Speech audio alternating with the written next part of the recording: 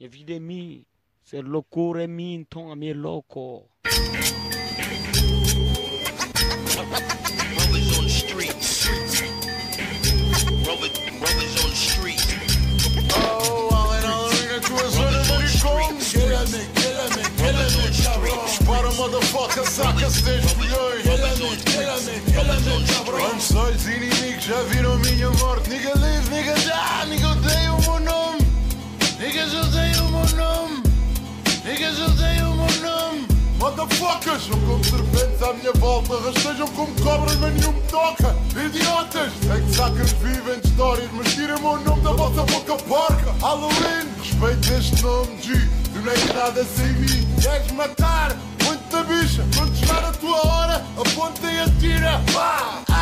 Falhaste. Agora é minha vez, nigga. Brinca com o nome, ganha fama parasita. Fama tem um preço, eu pago todos os dias. Mas dias sonaram escuros, meu senhor guia. Livra-me de apuros, olho gordo, vigia. Assassinos, corja de sangue, malditos. Contaminados pelo ódio, inveja, cinismo. Não temo nenhum homem vivo. Meus olhos já viram tudo, falta-me ver Jesus Cristo. Além da Halloween, a tua zona maricom. Kill-me, cabrão. Dispara, motherfucker, saca-se 10 milhões. Kill-me, cabrão. Quantos olhos inimigos já viram a minha morte? Nigga live, nigga die, nigga odeia o meu nome. Niggas odeiam o meu nome. Niggas odeiam o meu nome. Niggas odeiam o meu nome. Niggas odeiam o meu nome. Sucker! Lembras de mim, não? Avisei tantas vezes, cabrão. Brother! Eu nunca te menti. Tudo o que eu disse eu faço ou fiz. Faças o que faças, saca, não matas. Prepara a maralha e ataca, canalha. Gasta todas as balas em mim. Sei que a minha alma é mortal, G. Venham todos, invejosos. Tragam tudo, vosso ódio.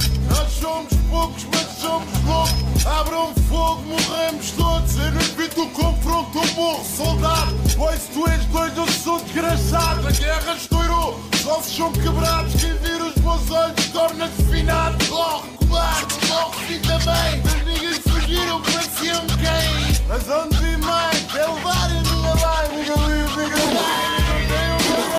Eles, tipo, a Mónica e a Catarina, essa de baixo, estão na polícia, estão, tipo, suspeitas. E essa Catarina diz que não vai falar nada do que o melhor amigo dela fez, que é esse Luíso, e diz que o Mota já não vai voltar, que está longe. Tipo, está morto. Ela é que, tipo, não quer falar. A polícia está a fazer grande pressão. Tipo, nas vacas não, imagina. Imagina uma cena, tu estás com o teu melhor amigo. O teu melhor amigo está numa briga com um rapaz e tipo esfaqueia-o e matou. Não queria matar, mas tipo na briga não sei quem matou. Depois, tu estás ali chocada, queres defender o teu amigo, mas também não queres ser culpada. Epá, tipo, é normal, tipo, só quem passa nessas situações é que sabe. Eu não vou dizer que tipo, imagina, se fosse uma amiga minha, se calhar era a própria a ajudar a esconder o corpo, entendes? Tipo, imagina, o que eu acho que aconteceu é que esse Luís, que é o melhor amigo dessa Catarina, tipo, foram ter com o Mota e com a Mónica. Tipo, ele deve ter visto que a Mónica estava com ele e foi ter com ele e a discutir com ele. Deve ter, tipo, sacado alguma faca ou assim e deve-lhe ter esfaqueado e não sei o quê. Porque há sangue à porta do prédio dele, né? Logo isso prova que houve uma briga.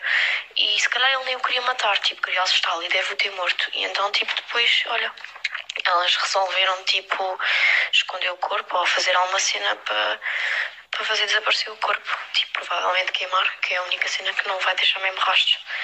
Mas, não sei, eu não acredito muito que a minha amiga Mónica, tipo, esteja incluída nisso. Ela provavelmente deve ter visto e não quer falar, só isso. Sei porque, tipo, a minha amiga que está aí nessa foto é a Mónica, é minha amiga. E eu tenho outra amiga que também teve com o Mota e que, tipo, que está lá na casa da mãe dele e que está assim informada por todas as cenas da PJ. E ela teve-me a contar agora a história toda.